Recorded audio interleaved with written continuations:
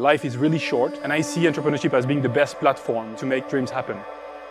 It's my first time founding a company and take on big problems and all of the uncertainty. The day-to-day of an entrepreneur is completely unpredictable. Brace yourself for the highs and the lows on that roller coaster. One defining characteristic of entrepreneurs is tenacity. Nothing gets them down. You have to really believe in the problem that you're trying to solve. There are days where we'll test a new feature that completely bombs. We've entered a really complex space and we've run into a bunch of walls. You want to be building something that's improbable, not something that's impossible.